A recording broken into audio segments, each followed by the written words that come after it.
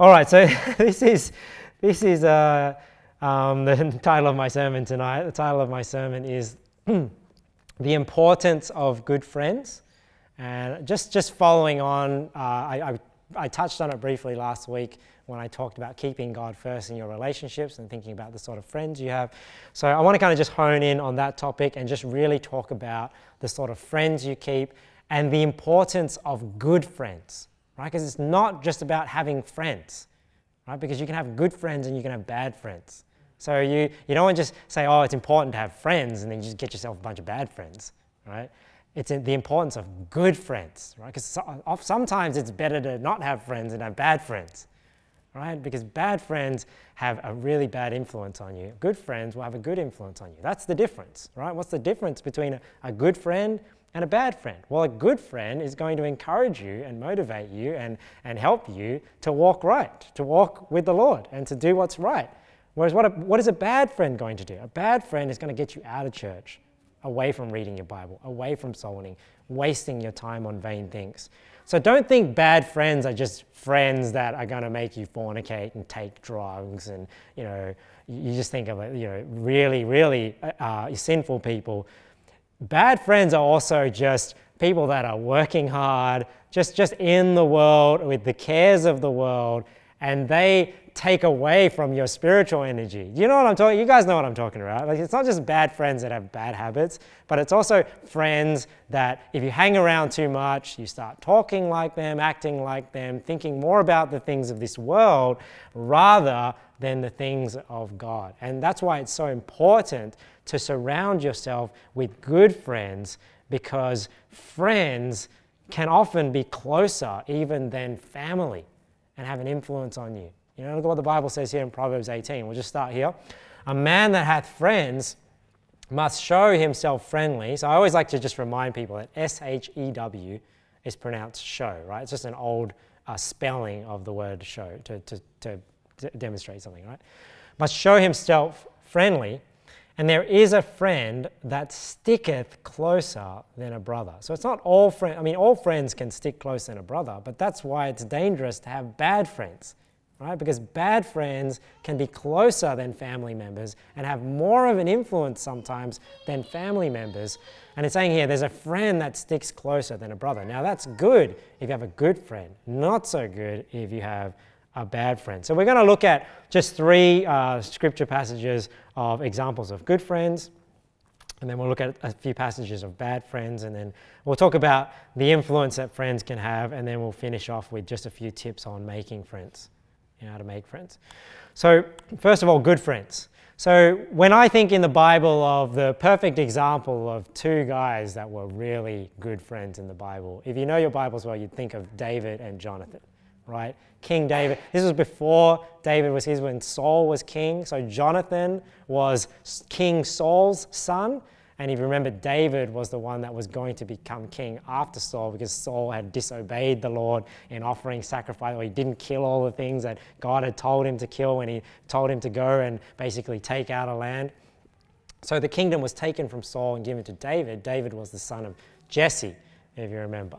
But when we read through the story, you don't really know why. I haven't figured, maybe you guys know, when I read through the story, I don't know why they became such good friends, but the story kind of starts in 1 Samuel 18. So 1 Samuel 17 is when David goes against Goliath, right? And then 1 Samuel 18, it says here, and it came to pass when he had made an end of speaking unto Saul, so this is when David was with Saul, that the soul of Jonathan was knit with the soul of David, and Jonathan loved him as his own soul. So this is what friends do, right? They love each other so much. The Bible says that they stick even closer than brothers do. And this is like why, again, it's so important that we have good friends. Now, I'm just highlighting a few verses in the relationship between David and Jonathan.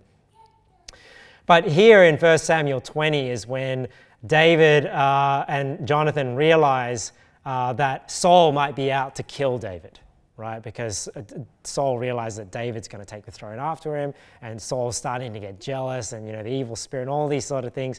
So Jonathan is trying to figure out if Saul, his father, is actually going to kill David. So he goes to this dinner, and I don't know if you know the story, I'm just brushing through it, but he goes to this dinner, he finds out that his dad is actually going to kill David. And leading up to this passage, what he does is he says with David beforehand, he says, when I find out from my dad whether or not he's actually out to kill you, you go and hide, in the bushes, and then I'm going to come out with my archery, with my bow and arrow. I'm going to have 3 arrows, and then I'm going to try and shoot at the mark, but I'm going to purposely miss and shoot the 3 arrows. And then when my lad goes to go collect the arrows, if I say to the lad, the arrows are beyond you, then you'll know that my dad wants to kill you and you should flee, right? But then he says, but if I say to the lad, the arrows are actually, before you, then it's safe to come back.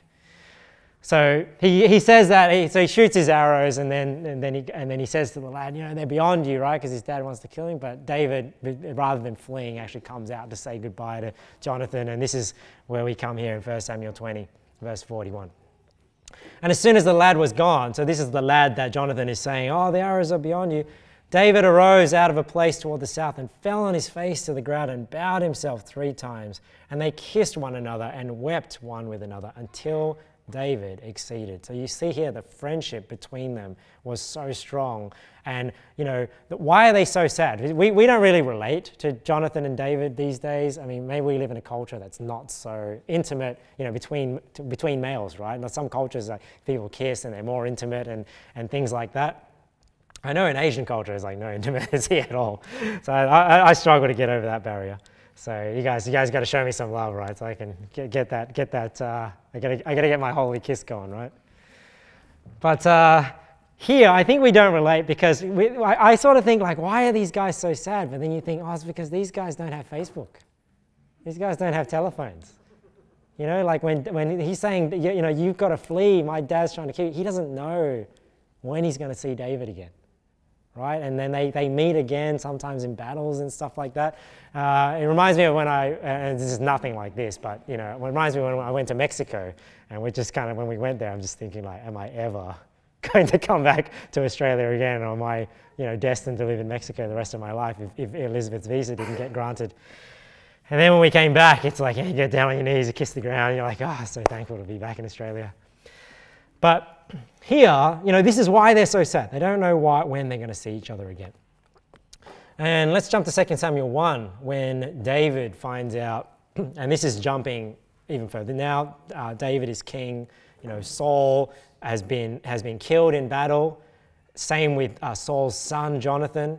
And David finds out in 2 Samuel 1 that Saul has been killed. So this is how you can kind of remember. If you're not that familiar with your Bible, 1 Samuel is basically the story of Saul, 2 Samuel is the story of David, and then when you get into 1 Kings, you start getting into the prophets, Elijah, Elisha, and things like that. So that's how I sort of remember what's happening in each of the books. So when you get to 2 Samuel 1, you've just gone from the story in the last chapter of 1 Samuel that Saul has just died in battle, right, with Jonathan, his son. So now somebody comes to David to tell him of this news, and this is David lamenting over the death of Jonathan and Saul. How are the mighty fallen in the midst of the battle, O Jonathan? Thou wast slain in thine high places. I am distressed for thee, my brother Jonathan. Very pleasant hast thou been unto me. Thy love to me was wonderful, passing the love of women. Now that's an interesting phrase that he actually acknowledged. And I don't know whether maybe he didn't have that good a relationship with his wives, right? Maybe because he had multiple wives. Maybe they thought differently of their wives in terms of mates. But he's saying here that his friend was so dear to him. He says that the love that he had with his mate, right, was more than the love that he had with women, right? And I think some guys can relate, when it's nothing, and it's nothing, obviously people try and pervert the Bible and make this a sexual thing, but no, this is just 2 guys having really close friendship. And often we would call that like bromance, wouldn't we? Right? two bros are just so close, Maybe people that go to war can relate when they just fight together and they're comrades and they've watched each other's back, and it's a different sort of love. Right? But here he's saying that love that was even greater than the love he's experienced with a woman. Now, some women might be envious of this. Some women are envious of bromance. And I think it's not something to be envious about, ladies. It's just, you just have to realize that men and women are different. And it's just like men. Men shouldn't be envious of relationships that women have with their girlfriends, right? Because it's just, we feel a different need, right? So women may relate to women a bit differently, and men relate to men differently. And often you have a different type of relationship that you have with your wife as you do with your mates, right? Your mates that are of the same gender. So here we see that. We see this close relationship, and I don't think it's something to be envious about. I think if you don't acknowledge the differences between men and women, you may have some strife in your relationship, and there doesn't need to be. You know, you just need to acknowledge, hey, things are just different, and that's just how it is. You know, people are friends differently. Now, ideally, in an ideal world, your spouse will also be a very good friend. Right? So this is my second example here in Song of Solomon 5. So yes, there is physical intimacy between you and your spouse, right? But ideally, it shouldn't just be that. You know, you shouldn't just think of your spouse as just somebody you go to bed with, or your spouse as somebody that just provides a paycheck for you to buy what you want, or that just fulfills your physical desires, or cooks you dinner. You know what I mean? Like, we shouldn't think of each other. We should also think of our spouse and strive to be friends as well. In Song of Solomon, we see here where I guess Solomon is writing from his wife's point of view, I would say, because Solomon is writing Song of Solomon. And the woman in Song of Solomon 5 is describing, obviously, the physical intimacy with her husband. She says, "My beloved is white and ruddy." So ruddy, as I understand it, is another word. I remember looking it up. It just means like beautiful as well. Is white and ruddy. And I used to think that ruddy meant like dirty. You know, because when you hear the word ruddy, it's kind of like cruddy, you know what I mean? So I used to think it meant like dirty and things like that. So when it described David as ruddy, I'm like, oh, maybe he's kind of like a brawly guy. But then I realized it meant that David looked beautiful, because ruddy actually means beautiful. I'm pretty sure, I'm 99% sure. I remember looking it up one day. The chiefest among 10,000. His head is as the most fine gold. His locks are bushy and black as a raven. Now, people often joke when they read through Song of Solomon that obviously like a Hebrew person, describes somebody different to how we would describe them today.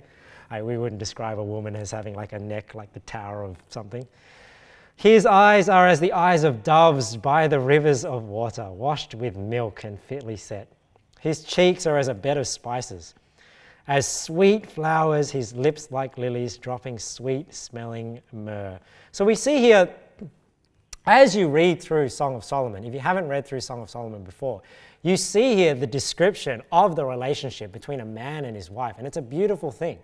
And I think that's where the Catholic Church goes wrong, because the Catholic Church kind of has like tabooed all sex, right? Their priests are celibate, you have bishops in the Orthodox Church that are celibate. And Catholics are often raised with the mentality that sex is a inherently wrong thing. And they often think of Adam and Eve eating of the forbidden fruit. That forbidden fruit was actually an analogy for them sleeping with one another, and it's somehow taboo, which is not true at all, because remember, they were sleeping with one another before sin, right? They knew each other before sin. This was part of God's perfect plan, right? His perfect world. So the relationship between a husband and wife is a beautiful thing, and this is what we see in Song of Solomon. So what a husband and wife do is a beautiful thing. It's when it's outside of marriage, it becomes a dirty and sinful thing. His hands are as gold rings set with the beryl. His belly is as bright ivory overlaid with sapphires. His legs are as pillars of marble set upon sockets of fine gold. His countenance is as Lebanon, excellent as the cedars. His mouth is most sweet. Yea, he is altogether lovely. Look at this. This is my beloved here, and this is my friend, O daughters of Jerusalem. So you see here, the ideal scenario is that, yeah, you are attracted to one another, you serve one another, but you're also good friends as well. So that's what you should strive for in your relationship. The last example I have of good friends is John the Baptist, right? John the Baptist, when he talks about himself as being the friend of the bridegroom, referring to Jesus Christ. He that hath the bride is the bridegroom. But the friend of the bridegroom, which standeth and heareth him, rejoiceth greatly because of the bridegroom's voice. Look at this. This my joy therefore is fulfilled. He must increase, but I must decrease. So he's obviously talking about the Lord Jesus Christ here and him being the prophet that comes before the Lord Jesus Christ. But the principle or the lesson I want you to take from this is that when you're a good friend, a friend is thinking about the happiness of his friend, right? Sometimes people are friends, but they have a friend for themselves, and we're going to look at those examples next. But here we see, especially, he says, my joy therefore is fulfilled. Why? Because he rejoices greatly because of the bridegroom's voice. So you see how he's happy because his friend is happy, and that's what a good friend is like. A good friend, it doesn't just make friends to serve themselves, but they're happy when their friend is happy. And if you have friends like that, and you're a friend like that, then you'll be a good friend as well as have good friends as well, if your friends are like that. So I think of, it's like a friend who's not trying to steal the show. And sometimes that happens amongst ladies. I don't know whether it really happens amongst guys. Maybe in this sort of feminized society that we live in, it happens with guys at weddings too, where like a groomsman might try and like steal the show from the groom. But you've probably seen that happen at weddings with ladies, right? Where one of the bridesmaids might want to try and steal the show from the bride and sort of get more attention than the bride on her day. And that is not a good friend. A good friend will want the bride to be the centerpiece on her day, just as John the Baptist is saying here about Jesus Christ. He must increase, but I must decrease. So that's 3 examples of good friends. Let's look at 3 examples of bad friends. And like I said, we're talking about the importance of having good friends, not just having friends. Because you can have friends that are bad friends. And the first example we're going to go to is Jesus Christ himself. Because Jesus Christ had a friend that was bad. And we know who he was. So we'll look at that in Matthew 26, verse 47 here. It says, and while he yet spake, lo, Judas, one of the 12, came, and with him a great multitude with swords and staves from the chief priests and elders of the people. Now he that betrayed him gave them a sign, saying, whomsoever I shall kiss, that same is he, hold him fast. So we see here that, bad friends are ones that stick around but end up stabbing you in the back in a time of need, or betraying you, or turning you over to the authorities. Verse 49, and forthwith he came to Jesus and said, Hail, Master, and kissed him. And Jesus said unto him, Friend, wherefore art thou come? Then came they and laid hands on Jesus and took him. So it's an interesting thing here. I mean, obviously there's the friend because they were companions, but, a lot of people would believe that Jesus actually loved Judas. Like Judas made that choice, even though Jesus knew the choice Judas was going to make. I believe that Jesus did love him, and he wanted him not to make that choice, but I guess him being God, knowing that he was going to make that choice, and he already had a plan for him. So he says to him, Friend, wherefore art thou come? And this is actually a prophetical as well, because we see in Psalm 41 a prophecy of Jesus being betrayed by his friend.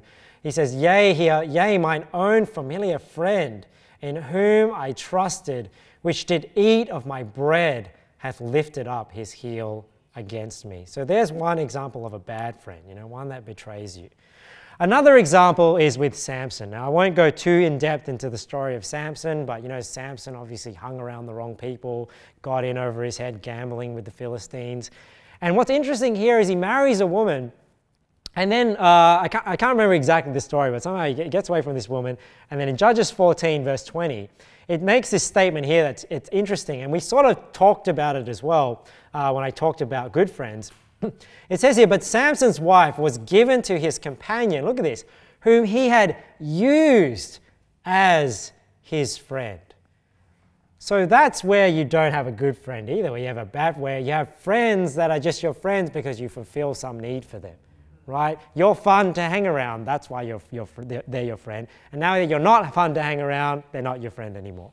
That's when you know they're not a good friend. And here Samson had friends that he did like that. He used them as his friends. He hung around them because he got something from them, right? To use as his friend. And we have some proverbs of this sort of behavior. In Proverbs 19, verse 6, many will entreat the favor of the prince. What is it saying here? It's saying a lot of people are nice to the prince. Why? And every man is a friend to him that giveth gifts. See, that's why often people, they strive to be rich, they strive to have a lot of possessions, and then they start to realize they don't know who their true friends are anymore. You know, people that win lottery, all of a sudden all the friends come out of the woodwork, right? The friends. Right? This is why we have to be careful. We need to know the difference between good friends and bad friends, because bad friends just use you as a friend. And see, we can talk about like other people as well, but you need, remember when I preached about having a mind of service, you need to apply this to you. Right? You need to think, I don't want to be this sort of friend. You know, am I just friends with somebody because they fulfill something for me or I get something from them, as opposed to the other way around? Proverbs 28. This is talking about, you know, just the trouble that Samson got into. I just wanted to show you this principle that applies to him. Whoso keepeth the law is a wise son, but he that is a companion of riotous men shameth his father. So that's another reason why it's important to have good friends, and the influence that they'll have on you. Samson is a good example of him hanging around the wrong friends. He used people as his friends, he had the wrong company, and if you know the end of Samson, he ended up losing his eyes, you know, losing his, you know, strength. He ended up, you know, he was used by God one last time when he committed suicide, but he did not end his life on a high note. Now, the last example I want to go through, and the reason why I just want to go through these examples, because a lot of these examples are really interesting stories, but in 2 Samuel 13, this I believe, to me, is just one of the saddest stories in the Old Testament. I don't know if you're familiar with this story of Absalom. Absalom is one of David's sons, and basically his sister Tamar in this story is raped by Amnon, the son of David, another son of David. So David obviously had multiple wives, and I don't think Amnon and Absalom were brothers of the same wife, but they were both sons of David. So Absalom had a sister called Tamar, and she was very beautiful. And Amnon, which was a brother, I guess a half-brother of Absalom, really desired Tamar. So the reason why I want to show you the story, because the reason why he got into this scenario was because of the bad advice of a friend. So let's read from 2 Samuel 13, and I'll just read the story with you. If you're not familiar with the story, it's a really sad story, and really, I mean, you can learn a lot of things from it, especially, you know, men getting yourself in the wrong situation with a woman and being in the wrong, you know, situation alone, and men just doing the wrong things, just fulfilling their lusts. So 2 Samuel 13, verse 1, says here, "And it came to pass after this that Absalom, the son of David, had a fair sister, whose name was Tamar, and Amnon, the son of David, loved her. And Amnon was so vexed that he fell sick for his sister Tamar, for she was a virgin, and Amnon thought it hard for him to do anything to her." So basically, Amnon's got a crush on Tamar. That's how we would say it these days. He's got a crush on Tamar. He's just like so vexed, you know, because he just desires her so much that, you know, he doesn't actually think about doing anything. You know, that's what he's saying here. But verse 3 is where the trouble starts, right? It says, "But Amnon had a friend." And this is one thing I'm trying to hone in on this sermon, is the importance of having good friends. Because here, Amnon had a bad friend that gave him bad advice. It says, "But Amnon had a friend whose name was Jonadab, the son of Shimeah, David's brother. And Jonadab was a very subtle man." So subtle means very, deceitful, cheeky, that kind of thing. "And he said unto him, Why art thou, being the king's son, lean from day to day?" He's saying, hey, if you're a king's son, why do you look so bad, basically? "Wilt thou not tell me? Tell me why you're looking so sad." And Amnon said unto him, "I love Tamar, my brother Absalom's sister." And Jonadab said unto him, so here's the bad advice, "Lay thee down on thy bed, and make thyself sick, and when thy father cometh to see thee, say unto him, I pray thee, Let my sister Tamar come, and give me meat, and dress the meat in my sight, that I may see it and eat it at her hand." So what is he saying here? He's basically saying, fake it that you're sick, and ask King David to send Tamar to come and look after you. And why is Jonadab saying that? It's so that they can have some alone time together, right? But it's a bad way of doing it because it's nighttime, they're alone, that sort of thing. It wasn't the right way to go about it. Verse 6, so Amnon lay down and made himself sick, and when the king was come to see him, Amnon said unto the king, I pray thee, let Tamar my sister come and make me a couple of cakes in my sight, that I may eat at her hand. Then David sent home to Tamar, saying, go now to thy brother Amnon's house and dress him meat. So Amnon takes the advice of Jonadab, pretends to be sick, asks his father, hey, can you send Tamar to come look after me? And then he sends Tamar, and she goes because Tamar was an obedient daughter. Verse 8, so Tamar went to her brother Amnon's house, and he was laid down, and she took flour and kneaded it and made cakes in his sight and did bake the cakes. So it's not like back in those days, you just, on the way down to Amnon's house, he just passes by Coles, right, and picks up a loaf of bread. To go look after him, she's actually, doing some work. So, it gives you a sort of idea of the character of these ladies when they go to take care of somebody. And she took a pan and poured them out before him, but he refused to eat. Right? Why? Because he's probably thinking about what he's going to do, right? And Amnon said, have out all men from me. And they went out every man from him. So he's saying, everyone out of the room, right? So all the servants go out. It's just him and Tamar now. And Amnon said unto Tamar, bring the meat into the chamber that I may eat of thine hand. And Tamar took the cakes which she had made and brought them into the chamber to Amnon, her brother. And when she had brought them unto him to eat, he took hold of her and said unto her, come, lie with me, my sister. And she answered him, nay, my brother, do not force me, for no such thing ought to be done in Israel. Do not thou this folly. And I, whither shall I cause my shame to go? And as for thee, thou shalt be as one of the fools in Israel. Now therefore I pray thee, speak unto the king, for he will not withhold me from thee. So what is she saying there? Like, don't do this silly thing, right? And the reason why he's in this scenario is because he took the advice of Jonadab, right? And what she's saying here, she's saying, you're going to be seen as a fool in Israel. And she's saying, if you just ask King David, he'll give me to you as your wife, and you don't need to fornicate, basically, against her will and rape her. Howbeit, he would not hearken unto her voice, but being stronger than she, forced her and lay with her. And this is where it just blows my mind. It's just so sad. Then Amnon hated her exceedingly, so that the hatred wherewith he hated her was greater than the love wherewith he had loved her. And Amnon said unto her, arise and be gone. Wow, like, doesn't that just blow your mind? And this is why I think people don't realize that, there's more to a successful relationship than just physical intimacy. That's what Amnon just thought, he just wanted to fulfill his desire. But it's probably because, he raped Amnon. He raped Tamar. She probably wasn't enjoying it. And, then it's not enjoyable for either of them, right? So he's just a fool doing it. And why did he even get himself in this situation? Because he listened to bad advice from his friend. And she said unto him, there is no cause. This evil in sending me away is greater than the other that thou didst unto me. But he would not hearken unto her. Then he called his servant that ministered unto him and said, put now this woman out from me, and bolt the door after her. And she had a garment of diverse colours upon her. For with such robes were the king's daughters that were virgins apparelled. Then his servant brought her out and bolted the door after her. So she's wearing a garment, of a very colourful garment, and that symbolizes that she was a king's daughter and a virgin.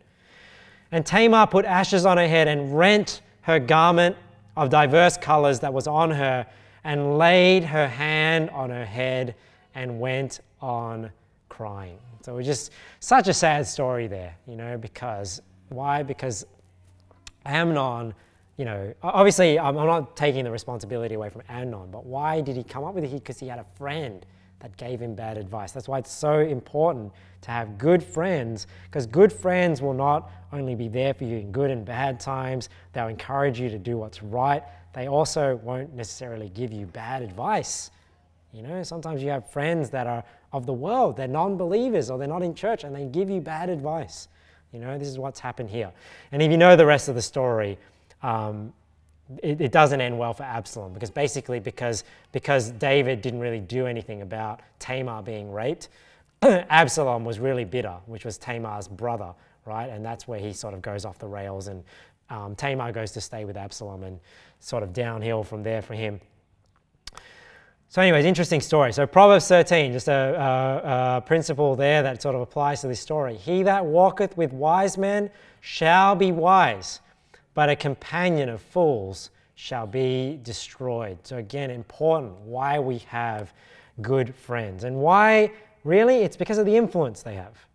Right? That's why it's so important to have good friends, godly friends, because it's the influence they're going to have on your life.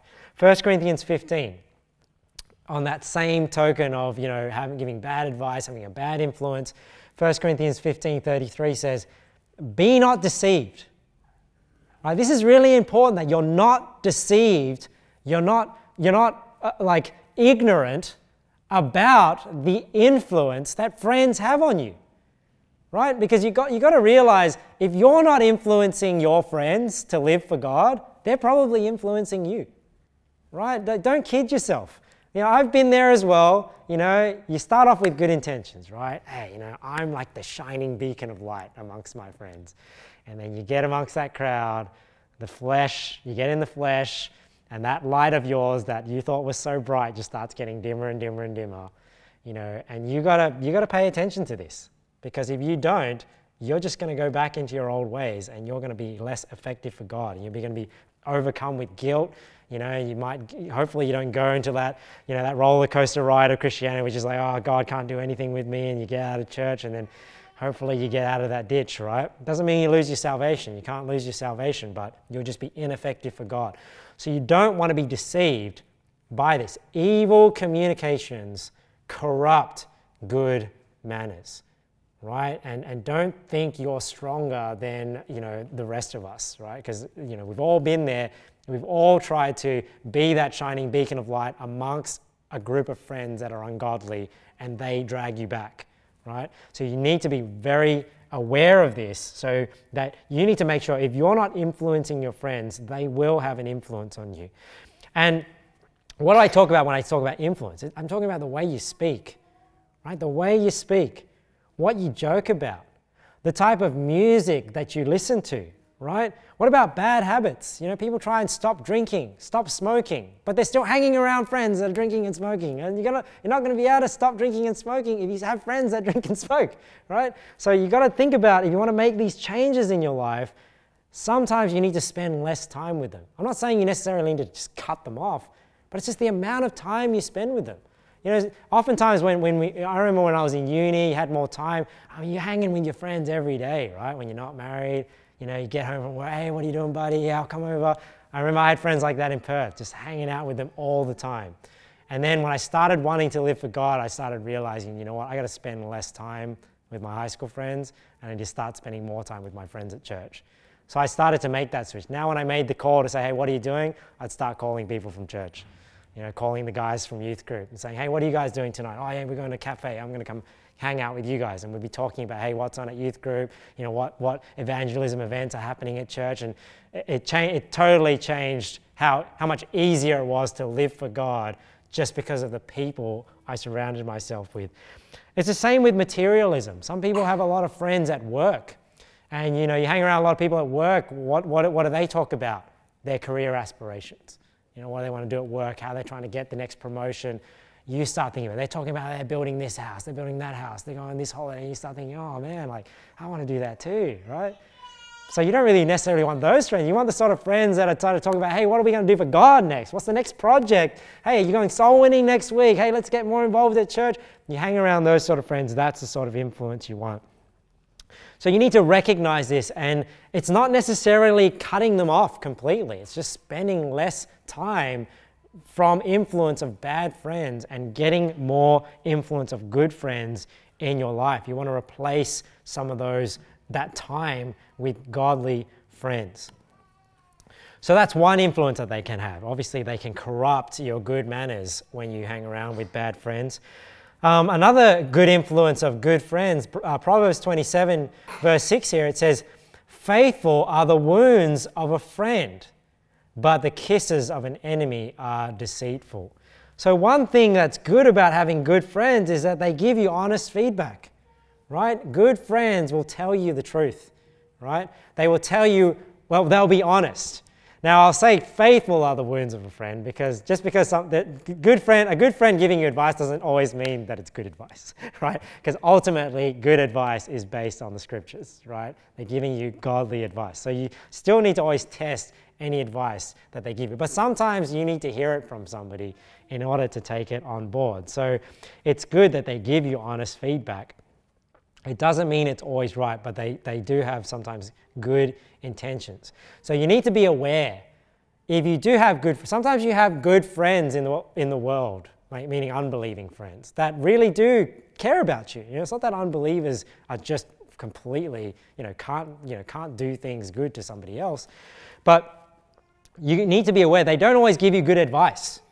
And one area that I definitely would warn you about is unbelieving friends or Christian friends that don't know their Bibles giving you advice about your marriage, right? That is one area where I think is very dangerous, where, you have like a friend that's outside and they're like, you shouldn't just do whatever he says, and just, basically just telling you to disobey God, and just getting you away from what God wants from a woman and wants from a man. So keep that in mind.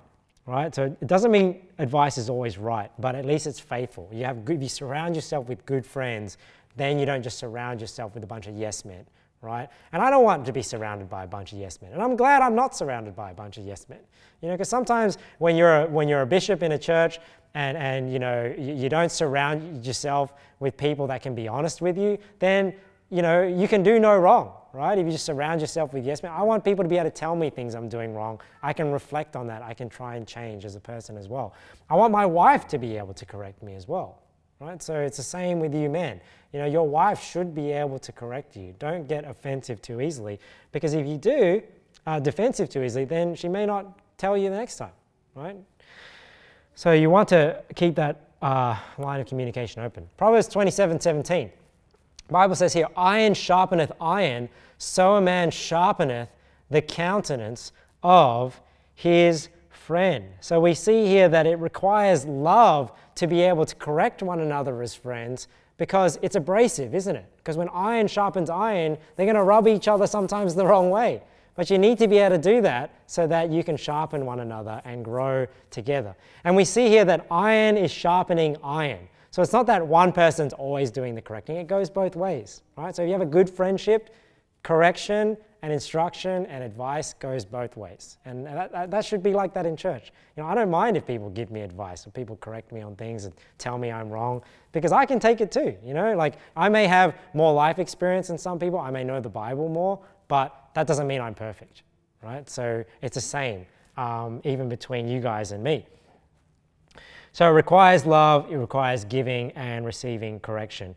And the last one I have just on this influence, and then we'll just quickly talk about some things about making friends, is it says here in Proverbs 27:9, ointment and perfume rejoice the heart, so doth the sweetness of a man's friend by hearty counsel. So I'll just read that one to you because I already sort of talked about that.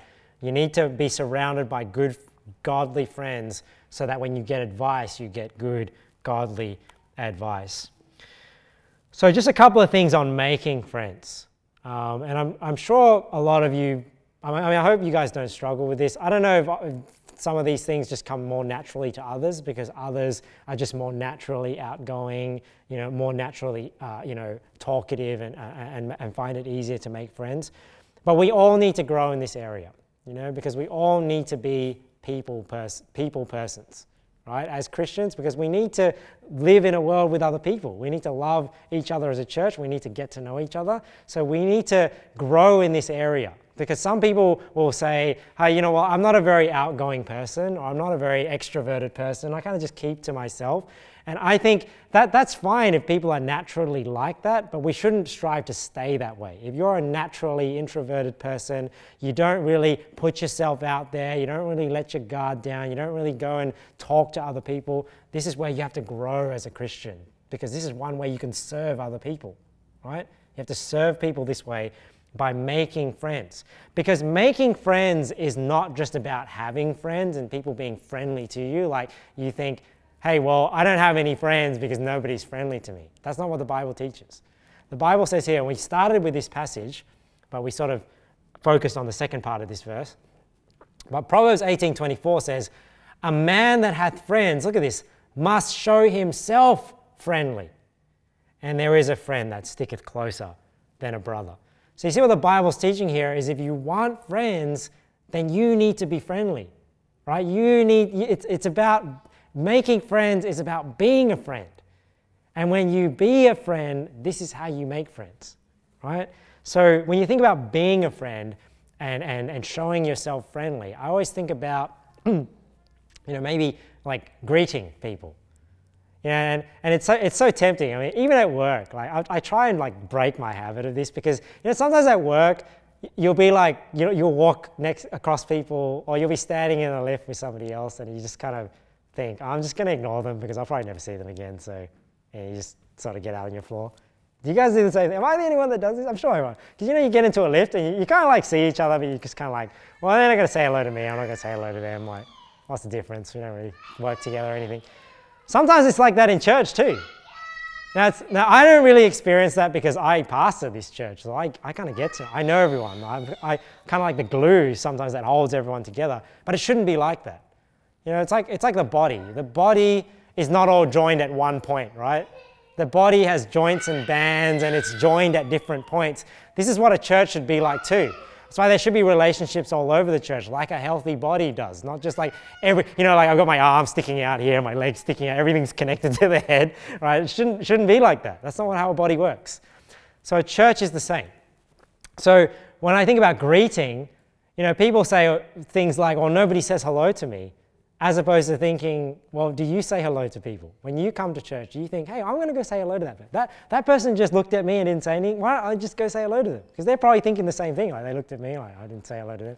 Because that's what it's like in the lift. Can you guys relate to this or not? I'm getting some blank face. When you're in a lift, you're both probably thinking like, oh, I could say hello to each other, but I can't. But if somebody, I don't want to be the stupid one. So to remedy that for myself, I just started saying hello to everyone at work now. It's like when I walk past somebody, I'm just like, hey, how you doing? And then it's not so weird when I put myself out there to say hello. So I'm trying to get myself into the habit of just saying hello to people. I stop in the lift, oh, hey, how you doing? My name's Victor, and they sit next to me, hey, hello. Just saying hello, just acknowledging that they're there. And then it's not so weird anymore. Anyway, that's how it works in my mind. Because before it was kind of weird because it's like, when do I start doing it? So then I just forced myself to start doing it, and now I'm just like, to say hello to anyone. So I'm trying to do that a bit at work. It's the same with hospitality. You just got to start somewhere as well. Like, if you're thinking, hey, I want to build some relationships in church, just pick somebody and just go, hey, I'm going to invite that person over for dinner. I'm going to ask, whatever, I think inviting people over for dinner works fine. I've got to do more of that, admittedly. I used to do it a lot more before. But once Elizabeth recovers, we're going to start having more people over for dinner, right? But I want you guys to do the same. You guys have each other over for dinner too. Don't be shy. If you don't know a family in church, then just reach out to them and just say, hey, do we want to come over for dinner sometime? We just get to know each other. Gifts as well. So let's go on to another one. Proverbs 17, a friend loveth at all times, and a brother is born for adversity. So this is about being a friend. So being a friend, it says loveth at all times. When you're a good friend, your friendship is not always at stake when things go wrong. Right? If you think about your good friends, you go through up times and down times, but when you have good friends, you're not thinking, oh, just because I'm going through a down time or we had an argument, we're no longer friends anymore. Right? So you want to be that sort of friend too. Just because you have a bit of a conflict with somebody or a bit of tension or a disagreement, that doesn't mean you're not friends. Right? It doesn't mean you don't love the person anymore. It just means you disagree on something. So same here, friend loveth at all times, and a brother is born for adversity. So especially when somebody's going through hard times, this is where friends look out for one another. So it's when they're having a bad day or they're going through hard times. Let's go on to the next one. So I just got two more and then we'll finish. So Exodus 33, I just took this one from Exodus 33:11. It says here, when the Lord spake unto Moses face to face, look at this, as a man speaketh unto his friend. And he turned again into the camp, but his servant Joshua the son of Nun, a young man, departed not out of the tabernacle. I just think it's interesting here that, if we're going to learn from anybody, we could learn from the Lord himself. And the Lord himself is saying here, hey, a good friend has some face time, and not, there's Simon's alarm on there, has some face time with their friends, right? So you're not really a good friend when you never see face-to-face somebody. This is why church is so important. This is why church is on every week, so that you have an opportunity here to come and make friends and see people face-to-face, right? And that's why it's good to have people over, to see people, to go soul winning with people, to serve together. Because the more face time you have with people, the easier it is to make friends as well. Like if you come to church, you just stay for the preaching and you never talk when you leave, you're not really having much face-to-face time with people. And that's why you're probably not making as many friends too. But obviously there's more to making friends than just seeing each other on Sunday. It's about being involved in each other's lives, serving together, making the effort to go and talk to other people. And this is really the one of the main reasons of church. Yes, we get together to learn, but we also get together as an opportunity to meet each other and to talk to one another over dinner. The last one I wanted to talk to you about here is in Proverbs 18, and I'll just finish on this point. Proverbs 18, I know it's not entirely related, but I think of this when it comes to making friends. Proverbs 18 verse 19, a brother offended is harder to be won than a strong city, and their contentions are like the bars of a castle. Now, obviously this is talking about when you upset somebody or you offend somebody, their guard goes up, right? And it's really hard to break back into that guard if you offend somebody. But what I want to sort of take from this passage is, when it comes to making friends, everybody has a guard, you know what I mean? Like your defenses. And it's you really not being open with people. I mean, if you think about this, it's like they're sort of being cold towards somebody if you've offended them and you can't sort of win back their graces. And this is saying, obviously, it's warning us to not so easily offend people, because it's hard to win them back once you've offended them. But at the same token, if you want more friends, you need to be able to let that guard down. Like if you want to be able to make a friend back with that person who's upset you, if you just keep the guard up, then you'll never be friends again, right? So there's where you get offended, but there's also just making the friend to begin with. A lot of the reason I find that people don't make friends is they're just not willing to open themselves up, right? You think about like just in a relationship. Like if guys aren't willing to put themselves out there to be hurt by the girl and be rejected, then he'll never find a wife. Now, to a lesser degree, friendship is the same, right? If you're not willing to put yourself out there, if you're not willing to, to say hello and somebody not really be interested in getting to know you, you feel silly, but you had to take that risk to make the friend. Because they may not take it, but if you take the risk, then you make a friend, right? So this is why, like at work, I do have some people that I'm quite friendly with, because I'm quite open and I'm honest with them, and then that allows them to be open and honest with me. So everyone has a guard, and my advice to you is, if you want to make friends and you want to help people lower that guard, you have to lower your guard first, right? So if you lower your guard, you open up, you need to put yourself out there a bit. You need to risk being hurt.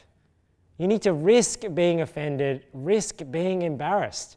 And if you're willing to take that risk, then you get the return of making a good friend, because that's sometimes what it takes to make a good friend, right? So girls have it a bit easier when it comes to relationships, because guys are kind of expected to do that. But when it comes to making friends, maybe that's why women struggle more to make friends, right? My wife and I talk about it all the time. Like men don't struggle so much to make friends. Maybe they're used to just letting the guard down and just like being made to look the fool. But women, not so much. And then when women try and make friends with each other, their guard is still up, right?